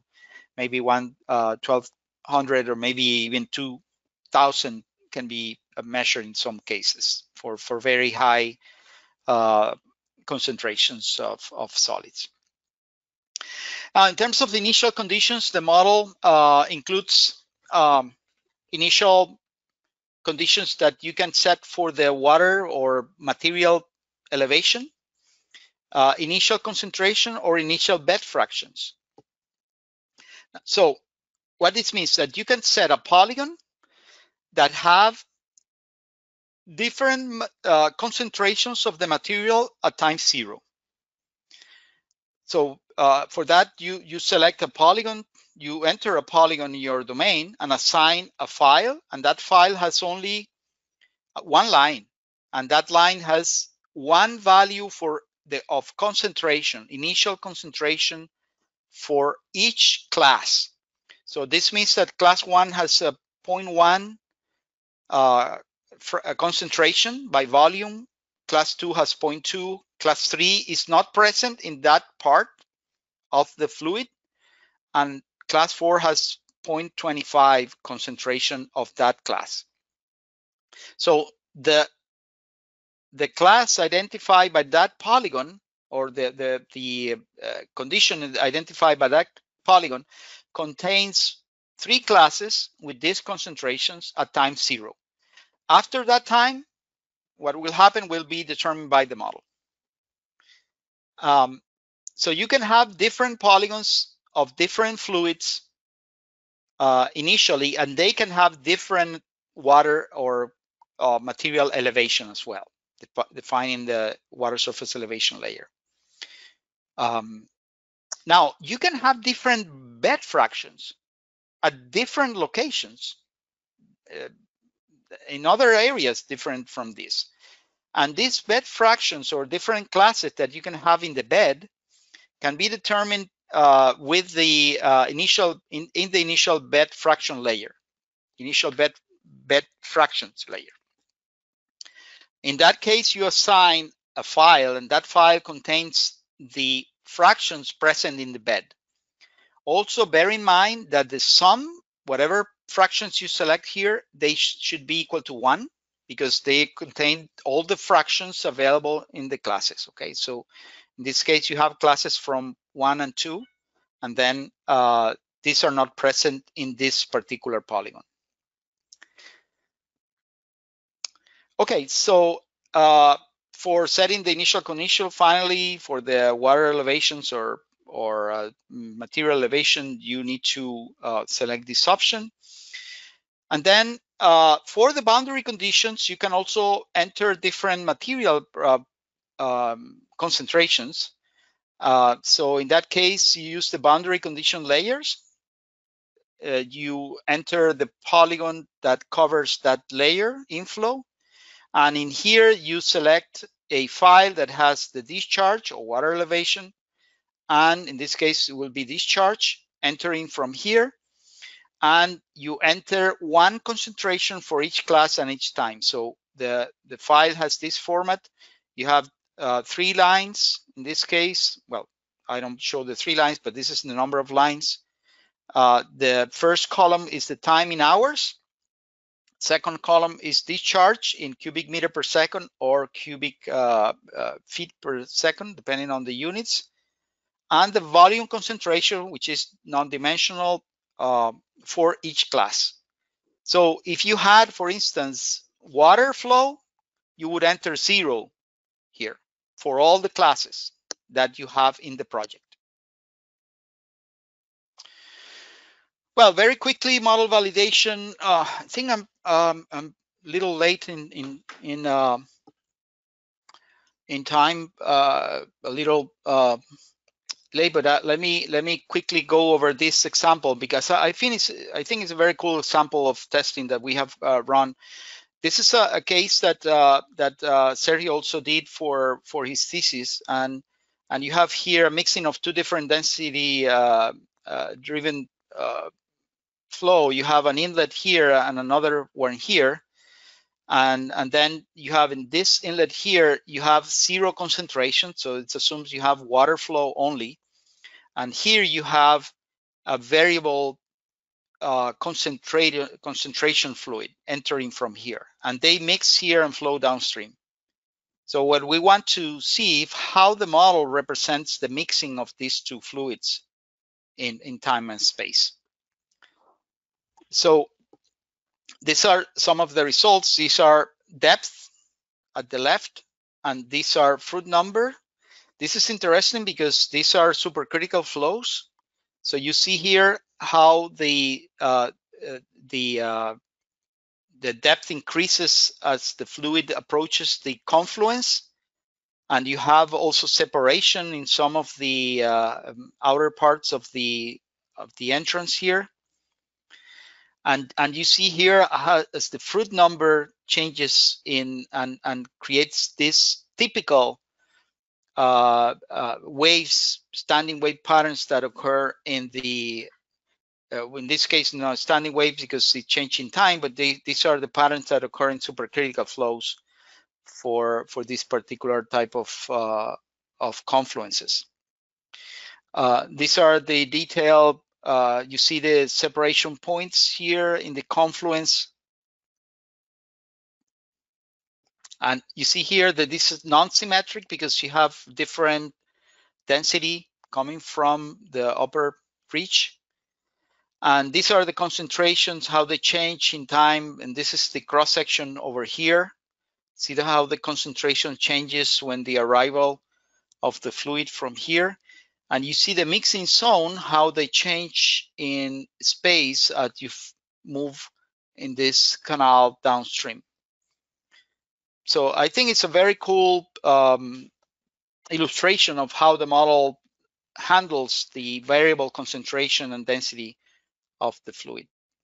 So, okay, let's get started with part three. Part three is an application to summarize what we have done in the workshop and illustrate some, you know, a real application. In this case is for Brumadinho dam break.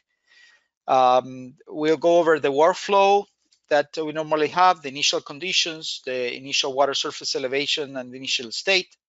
The inflows, if you have inflow, we'll have inflow tributaries, comparison with observations and some results. And then we'll end up with another Q&A session. Well, Brumadinho case, I think you are more than familiar with the Brumadinho disasters, called Brumadinho because of the population down, the town that is downstream, but actually it's Corrego do Feial mine that failed upstream. And we had the chance to simulate this event. This video you have seen probably already many times. This is what Marcos was saying, that there was like a liquid type of flow or liquefied type of material coming initially. Yeah, there are many ways to try to model this, but yeah, it's a complex phenomenon that I will show you what we did. So what we model with the variable property model is the initial state of the tailings in the Brumadinho in the dam, not the Brumadinho, in the dam upstream. The affected area downstream and the river, the Paragueba River downstream. So the Paragueba River is modeled as a water flow initial condition. So it assumes you have a constant flow, and then that's an initial condition. So we run the model with zero concentrations here, in the model, and that flows as a water flow essentially. And then we have the tailings coming down and mixing with the flow here. I don't have time to get into a lot of details of the data that we use. This is the dam capacity. The solid phase concentration that was used was very high, 50%. We use different size fractions or different sediment classes that have different initial properties. So we have different classes with different size fraction, different initial concentrations within the dam itself, and different solid concentrations. You see that the solid densities. You see these solid densities they use for the iron, the magnesium, and aluminum, etc. And we use different porosities, slightly different porosities as well. So what you see here is that we use 1, 2, 3, 4, 5, 6 fractions, but in the bed, we only have 2 fractions. So these fractions are not present. Are only these fractions are the only present in the bed. We don't have iron or any of the minerals. We only assume that we have silt and sand in the bed. Okay, so this is what makes the model that the fluid, the material characteristics of the terrain is different from the one that is flowing. Okay, also when we have flow, even though we have this 6 classes, when we use the Paraíba River, or when you model Paraíba River, the concentrations of the classes is 0. So we essentially are modeling water flow in the Paraíba River. So the steps that we follow to set up the model, and this is the model workflow, we first select and enter the digital elevation model with no tailings. Now, in this particular case, the tailings are entered not as a constant elevation, but as another raster. So the digital elevation model is a raster, and without tailings, assuming there is no dam here. And then we have the tailings elevation that is another raster only in the dam area and in the deposit area.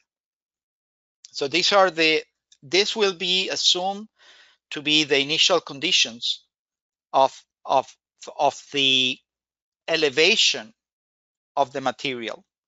In addition to that, we can have an initial condition for the concentrations or the fraction if we want to model that as well.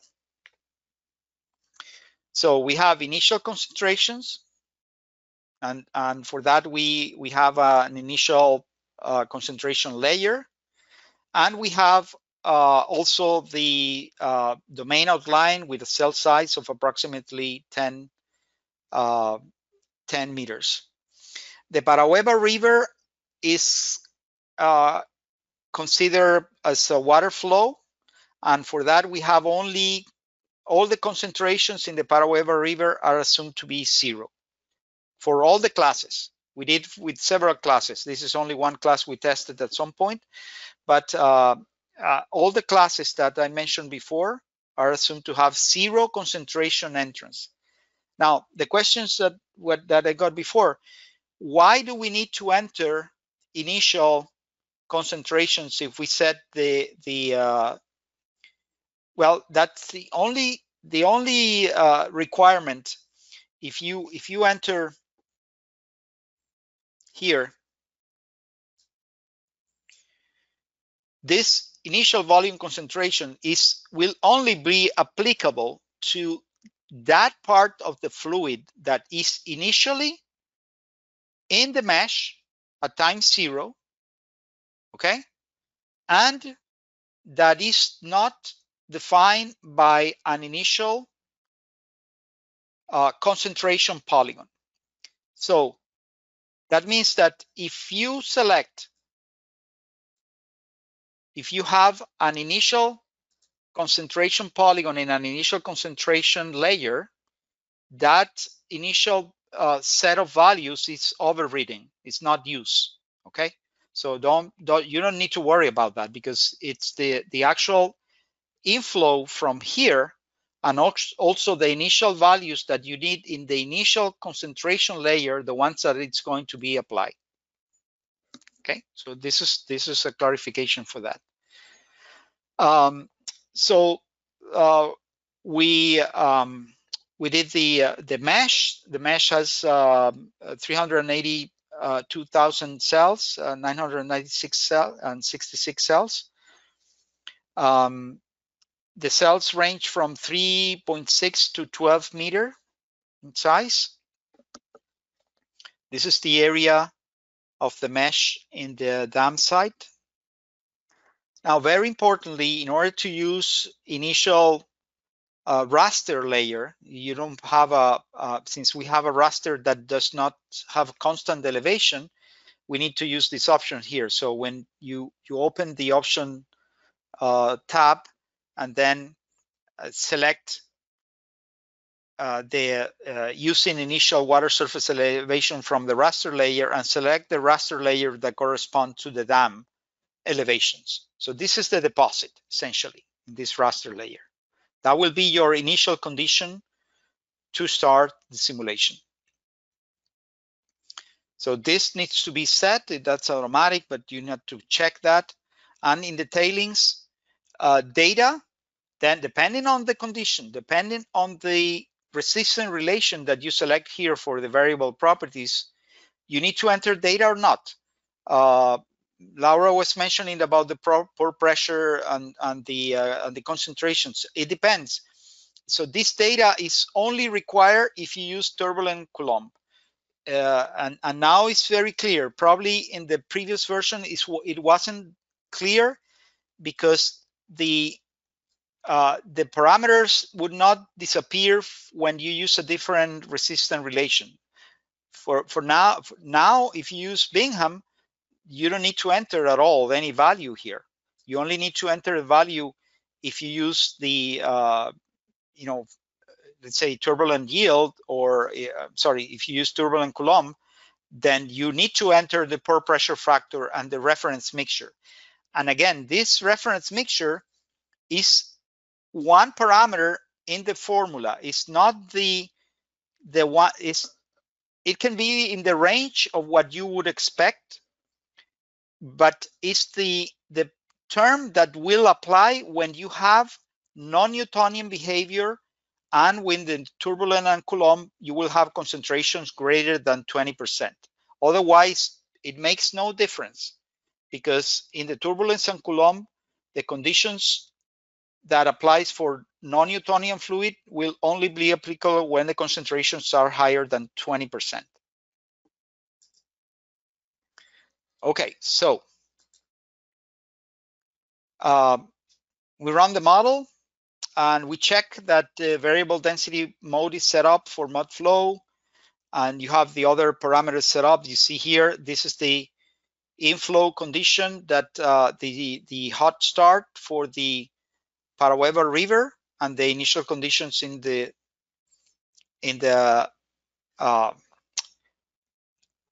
dam. Now we can plot many plots here, and these are the flow depth and flow velocity at different times. This is 2.5 minutes. This is interesting because you see it's 5 minutes. You see how the velocity, the high velocities is propagating downstream. You see here that the higher velocities are no longer in the upper stream. So at 20 minutes, they are already mid-side between the dam location and the downstream. This is an interesting plot, I think, that shows the front location and the front velocity. You see that the front location stops at some point after maybe 40 minutes. And you see here the velocity as it increases very rapidly and then decreases as the time passes up to its stop. So you get the stop of the flow eventually after approximately 40 minutes or 45 minutes. These are plots of the density and the concentrations of different of the material. This is, for instance, the iron concentration at 10 minutes after the break. And this is after 60 minutes, 1 hour after the break. You see that it has arrived already at the Paraguay River. Now, the Paraguay River, of course, acts as a dilution to the flow. And you will see this here in an animation that I will show you. These are some comparison of the computed and observed some things that we compare. The release tailing volume is very close to what was observed. The affected area as well. The final model elevation at cross-section 3. Arrival time at cross-section 4. These are very close values with respect to what was observed in the in this particular event. So this is interesting. This is the maximum, the plot of the maximum velocity. You see here the velocities at the dam site and the immediate vicinity where the highest damage was occur. Velocity downstream was much smaller, obviously, because the gradients were attenuated significantly by this time here and this distance. But initially, the velocities were extremely high in the vicinity of the dam. Well, some comparison of observed and simulated area, very close comparison in not only upstream but downstream as well. Here, this is an animation of the this cross section.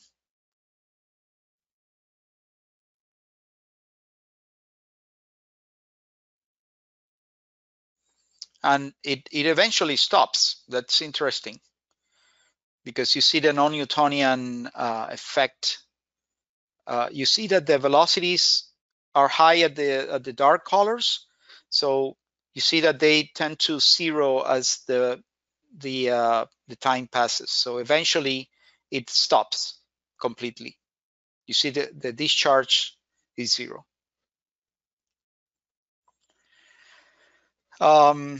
Okay, I think I'm well, this is the final animation that we did with just to compare some points and you know the time of arrival. I think already talk about that. I want to show you an animation of the mixing part here. You will see here how the flow, and this is concentration, the total concentration of the material. This is from the flow that is coming, and you see the Paraguay River. The light color indicates zero concentration, is water flow, and you see here how the fluid penetrates, the tailings penetrates in the Paraguay River, but eventually Paraguay River dams, but then eventually it's able to entrain the material downstream, and this stops essentially, and everything returns to zero concentration as time passes. But this is an illustration of how the model can represent the interaction of the tailings with an existing river, and how the river can you know, mix with the tailings and eventually dilute the tailings, but also brings the tailing downstream, because the concentration of the tailings will be effective, you know, and you know, noticeable downstream as well. This is another cross-section animation that you can see. This is the Paraguay River that is dam. So eventually you have a damming of the river by the tailings, and the tailings dam is eventually destroyed by the Paraguay River, and the river starts flowing back to normal again. This is a profile. I have no time to show that. I just wanted to show the GPU-based acceleration that we updated, and this is interesting. This is from Sergio thesis, and you see here with a Tesla V100 that we can get accelerations of the order of 200 times. So you see here the time, the simulation time for this is 529,333 39 cells. So it's roughly larger than 500,000 cells. It would take 59 hours if you run it with one processor in CPU, but it takes only half an hour in a V100 card. So I find this interesting number to keep in mind. Well, some closing remarks. I think that the RiverFlow2D MT model is a very accurate, robust, and fast model to deal with tailings dams. There are numerous examples. Unfortunately, due to the nature of the projects, we have access to many projects that unfortunately we don't have permission to disclose. But there are hundreds of projects that have been done with RiverFlow2D related to tailings dams that have obtained very, very interesting results. We cannot share them, but I can assure you that the results are very impressive and very accurate. The multiple rheological formulations and integration with the pore pressure term, particularly for the Coulomb equations, prove that the model can replicate the US the USGS experiments very accurately. And well, you've seen the many tools that the model has. The model has many other tools in the QGIS environment, and with the GPU, it can run many times faster than the one core runs. So that's all I had that I had to